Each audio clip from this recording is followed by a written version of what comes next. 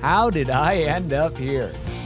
Well, it's a long story, but for now, I'll just say I'm Brian, and this is my film.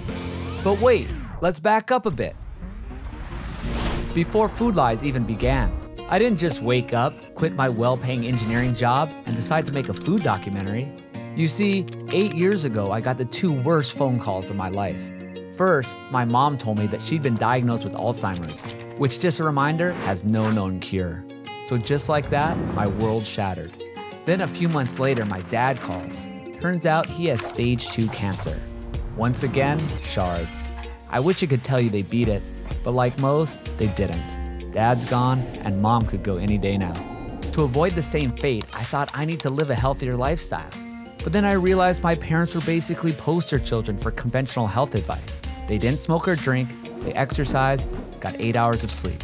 And when it came to diet, they did exactly what Uncle Sam told them. Plenty of heart-healthy whole grains, fresh fruits and veggies, low-fat everything, and of course, they avoided red meat like the plague.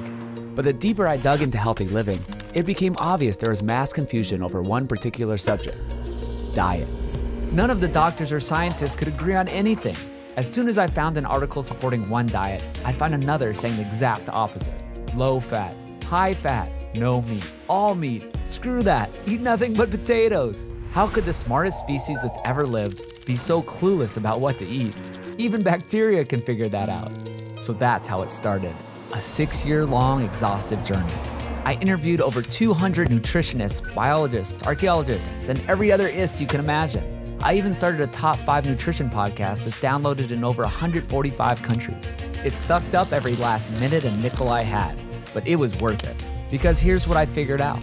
The history of how we got here is insanely complicated, but the answers are pretty darn simple.